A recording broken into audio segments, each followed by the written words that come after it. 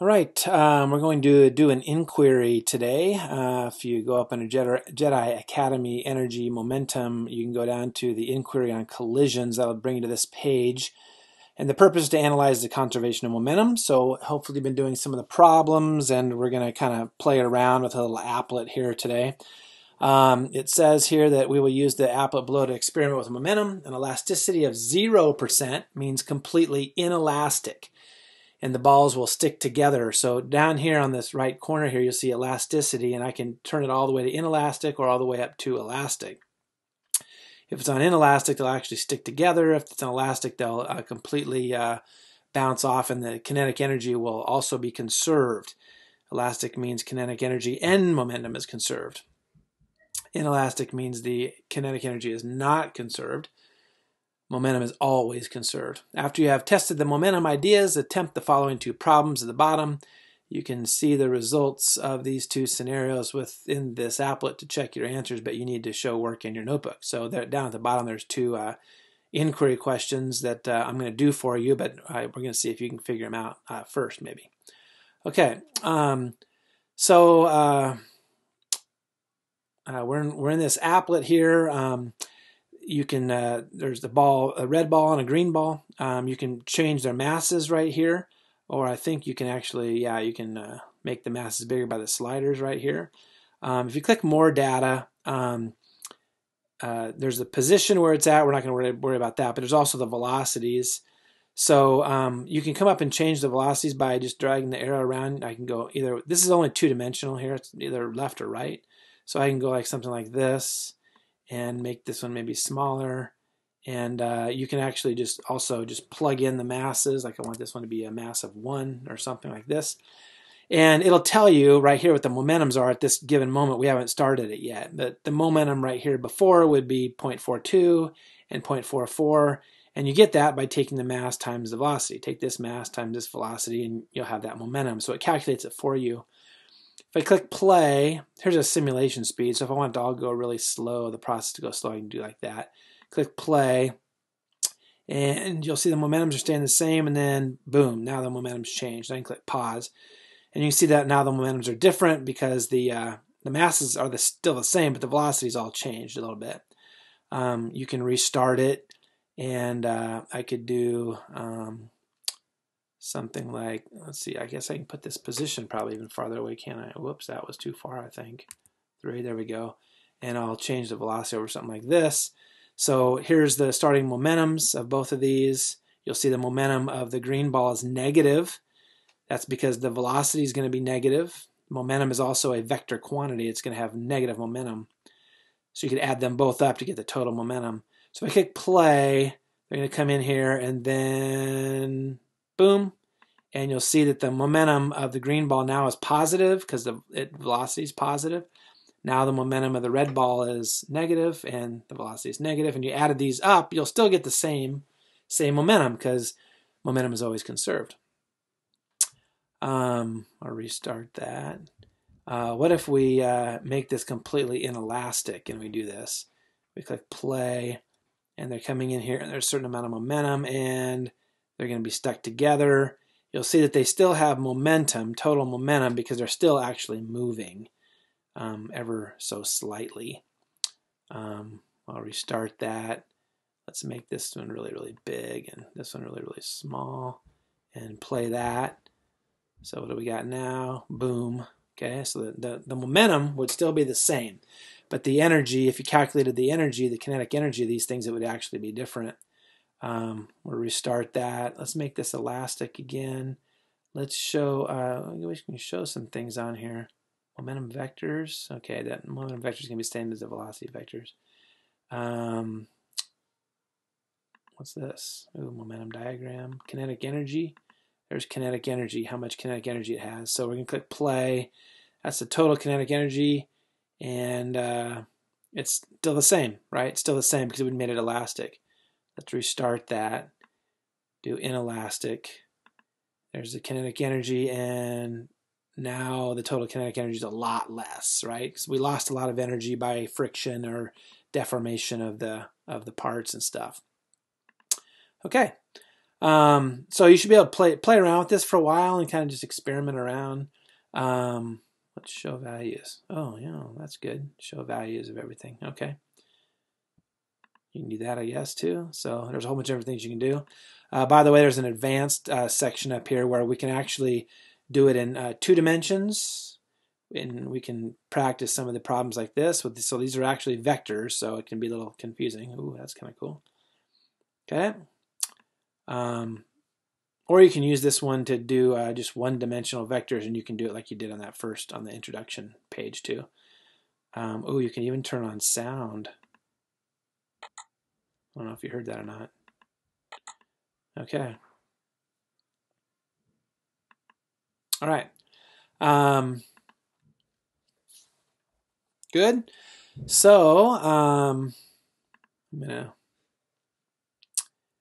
so what you should try to attempt to do is you should attempt these 2 problems down here, and then I'll try to solve them for you, and you can see if you got them right or not. But then after we're done with that, we'll go ahead and test these.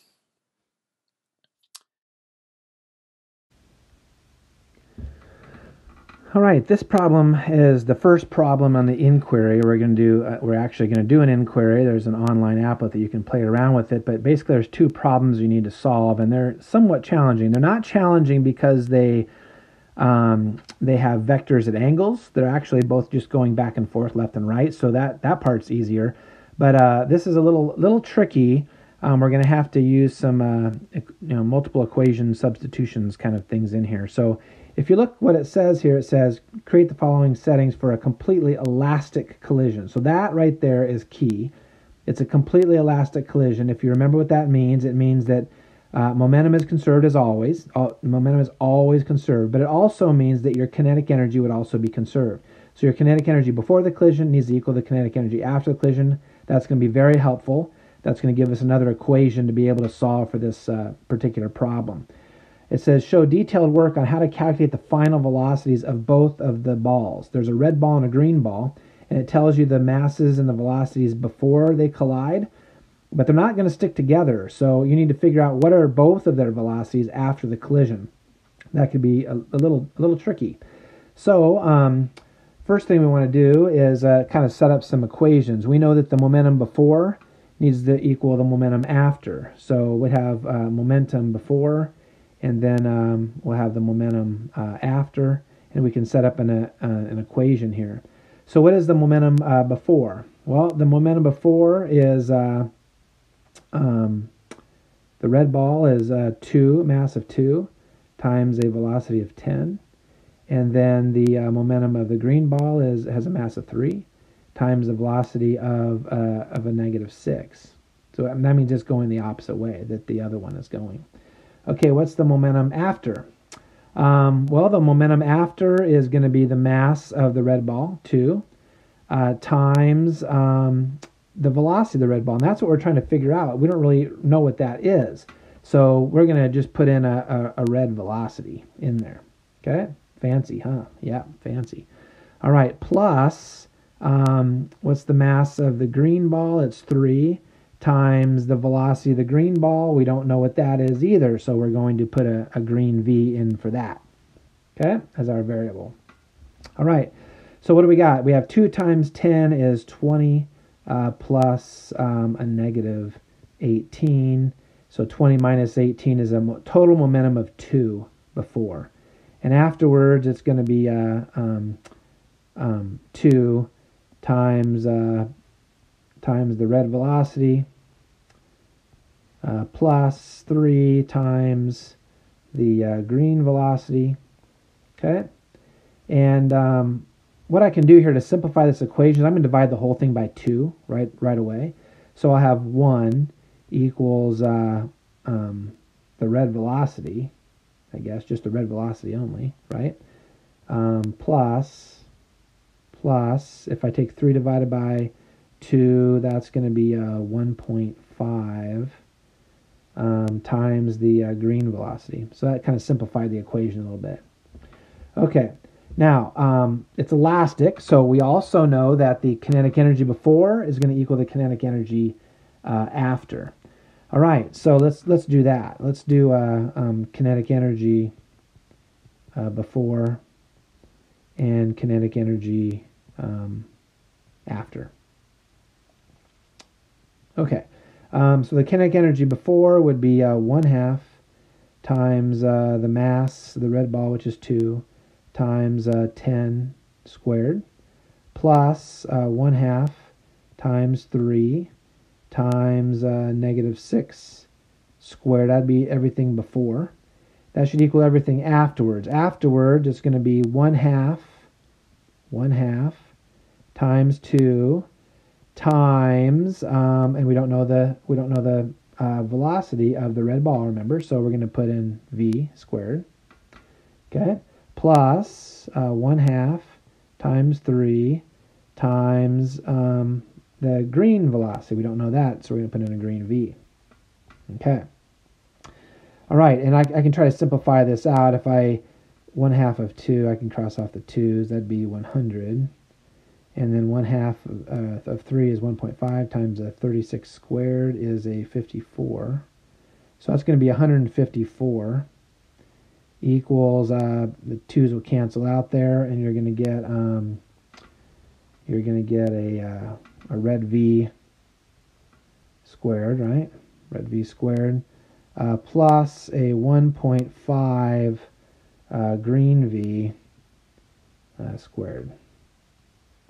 Okay, so we got two equations there, and we're trying to, and we know that, so we know both of these equations right here are true, and we're trying to figure out what is the red velocity and what is the green velocity. That's what we're trying to figure out. So we have two unknowns in each equation, and this is why it's good to have two equations, because we can solve for one and plug into the other. So let's solve for the red v on this first equation. What would the red v be equal to? Well, it'd be equal to 1 minus 1.5 green v, right? Okay, so this equation here, we want to take this and we want to put it down in for that v right there. Okay, and I'm totally out of room, so we're going to have to redo this here on the other side, I think. So let's do a new page here. And so if I can do that, if you have that written out on your paper, I'm going to get 154 equals, and then I'm going to put that VR in for the VR squared. So, but I'm going to do it like this. I'm going to so at 1 minus 1.5 v, right? Okay, times 1 minus 1.5 v, because we're gonna square that, right?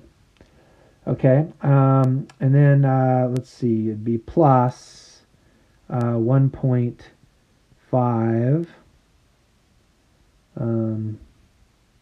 v, and that is squared. Okay, so I substituted that in. Let's go back here real quick. I took this and I plugged it down into here. Okay, so and this is squared, so I just kind of put it side by side there. Hopefully you can see what we did there. So we no longer have a red v in there anymore because we substituted it in, right? Okay, so we can do some math on these things. We'd have 154 would equal, what do you call that? Foil it. 1 minus 3 times the the green v plus 2.25 vg squared, or green velocity squared, plus 1.5 velocity squared. So I can combine those and get a 3.75 velocity squared. Okay, and I need to solve for a velocity. Green velocity is what I'm trying to do. You'll notice that that's going to be kind of difficult here. I'm going to take the 154 to the other side and kind of rearrange some things. So 0 equals 3.75 velocity squared, right? Minus 3 green velocity minus 153. And see, we have a quadratic here, right? We have a quadratic. Okay, so if you remember how to do that, opposite b plus or minus square root of b squared minus 4ac all over 2a. There you go. Okay, and so I can plug things in there. Opposite b would be a 3. Okay, and I'll do plus or minus the square root of b squared minus 4ac. I'm going to let you calculate that out. And hopefully get the same thing I got. If you take the square root of b squared minus 4ac, I get a value of 48. That's messed up. Okay. All over 2a, which is 7.5, if you calculate that out. Okay, so I could do 3 plus 48, get a 51 divided by 7.5. I could do 3 minus 48 and divide by 7.5, and I get two possible answers here. I get a plus 6.8, and I get a negative 6. Okay, for my green. So which one is it going to be? Which one's it going to be? Well, if you remember, the beginning, the green ball had a velocity of negative 6. When it crashes into the red ball, it's going to go back the other way. So we're actually looking for a positive value. The positive value has to be the correct value. So that means the answer to the green ball needs to be this plus 6.8. Sorry, 6.8. Okay. Now, if you remember on the first page we had an equation for the velocity of the red ball right here, and we're going to substitute in the green ball in for this v and solve for that red ball. So I'll just try to rewrite that here. The velocity of the red ball equals it'd be 1 minus 1.5 times the 6.8, right? Okay, and if you do that for the velocity of the red ball, there you go. Velocity of the red ball should be like a negative 9.2. So the velocity of the red ball was a negative 9.2.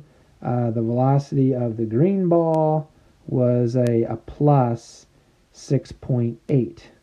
And those should make sense because the red ball was going in a positive direction, now it's going in the negative direction. The velocity of the green ball was going in the negative direction, now it's going in the positive direction.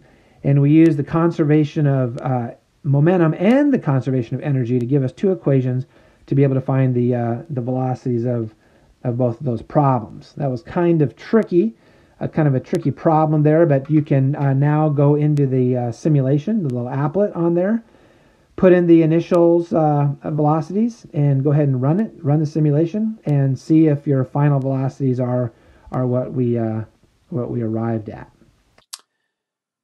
Okay, so hopefully you have solved the problem. We're going to go ahead and test these things. The red ball has a mass of 2, and the green ball has a mass of 3. In the first problem, the velocity is 10, and the green velocity is a negative 6. I'm going to turn off the velocity vectors there. Let's see. You know what? I need to restart. 10, negative 6. Let's put the positions further away. 2, 3. Okay, I'll do that. Get them farther away there. So what we tried to do in the first problem is to see what the final velocities would be of both of the balls. The momentum before is 20 and a negative 18 is a 2. Remember, that's what we should have figured out. Let's show the values, I guess. So there's the velocities. This is negative 6. This is going to be a positive 10. We're going to go ahead and run that and see what the final velocities are. So we run them. Oh, oops, we're instilling an elastic. This was supposed to be elastic. So we restart. Let's show the kinetic energy values also. So the kinetic energy, there we go, is 154. That's what we figured out. Momentum before would be a 2. So we're going to slow this down here a little bit on how fast it's going to do it. And we're going to let it go, and boom. And I'll pause it, and you'll see that the kinetic energy is still 154. And now the velocity of the red one is a negative 9.2, and the velocity of the green one is a 6.8. And I believe that's correct. That's what we had figured out. Okay, part 2 of this inquiry is a lot easier than part 1 was. It says do the same exact settings, so same situation, so we can use a lot of our math that we did earlier. But this time we're going to set up a completely inelastic collision. Hopefully you can find out how to do that in the app. A completely inelastic collision actually means that these two balls are going to actually stick together and then continue to move that way.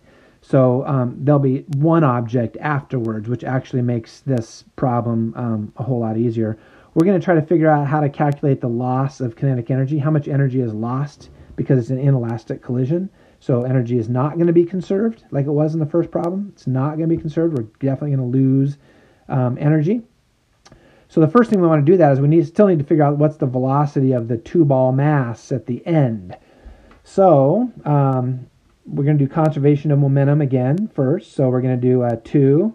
Whoops, I guess I better get my pen there. 2 times 10 plus 3 times a negative 6 will give us our total momentum. This is 20. This is negative 18. So we have a total momentum of 2. What's the momentum afterwards? Because it actually needs to be equal. Well, afterwards you have the 2 kilogram ball and the 3 kilogram ball joined together. Don't even ask how it's still rolling, but just don't worry about that part. So 2 plus 3 is 5. So we have a total mass of 5, and then we need to figure out what is the velocity of that thing. So this is an easy problem, right? We don't have two unknowns. I can take 2 divided by 5 to get my velocity, and that ends up being like 0.4 meters per second. So there's the velocity of the two ball mass at the end of the after the collision. And that's really all we need to know now to figure out what's the kinetic energy after the collision. We remember the kinetic energy before. We've already calculated this, but we'll go ahead and do it again real quick just to review. 1/2 times the mass of the red ball, which is 2, times 10 squared, plus 1/2 the mass of the green ball, 3, times a negative 6 squared, and that ended up being 154 joule. We'll assume it's joules if those are kilograms and meters per second. So that'd be 154 kilojoules, or 154 joules, sorry, of kinetic energy before. What is it afterwards? Kinetic energy after would be, well, there's only one object. So afterwards it's 1/2. What's the mass of the whole object? It's 2 plus 3. It's 5, right? And what's the velocity? It's 0.4 squared. We figured that out right up here, okay? So if I do that, I actually get still 0.4 joules, 0.4 joules afterwards. So the question is just how much kinetic energy did it lose? So that's pretty easy. I take 154 minus 0.4, and that'll give me 153.6 joules of energy lost. Basically, we lost almost all of it. In fact, if you want to do a percent loss like we have been doing, you take 153.6, you can take this, and you divide it by the 154, and this correlates to basically a 99.7% loss. So you should run this in the simulation, in the applet, and you'll see that when the two collide and they stick together, it's barely even moving, and you should be able to see what the final velocity is, and you'd be able to see that it lost basically all of its energy. So that's part 2 of the inquiry. Please try to know how to do both those problems. You might get a problem like this on the Jedi trial. And then run it in the applet to kind of see it visually that it's actually happening that way. So that's part 2. And basically that's all the lectures and the inquiries. I will continue to make some videos of eLab problems as soon as anyone posts a question in the text channel about how to do one of those problems. I will then solve it for you in a video. Probably won't solve any of them for you unless you post it in there. So I need to know that you need help on something. If you're getting them all, then fine. But otherwise, if you are stumped on one, just ask me how to do it, and I will post a video solution in the channel. Okay, good luck. Friday is the Momentum Jedi trial. Okay, so for part 2, if you remember, now we're going to do completely inelastic. So we're going to switch this to inelastic. Okay, same situation. We're going to try to figure out how much kinetic energy we lost. So we have 154 right there now at the beginning. We're going to go ahead and run this. Now they're going to stick together. And now we have kinetic energy, still some kinetic energy, but it's only 0.4. So the velocities of both of these things stuck together is 0.4, and I believe that also comes out exactly what we thought we were supposed to have in our problem. So hopefully we solve the problems correctly, and we can test it with this applet. And you can come into the advanced section if you'd like, and do some testing at in two-dimensional areas if you'd like, and try to do some things like that, because you can have your velocity, I think, probably go up at an angle and like something like this, right? And you can play and see what happens. Okay, and you can try to figure some of the things out.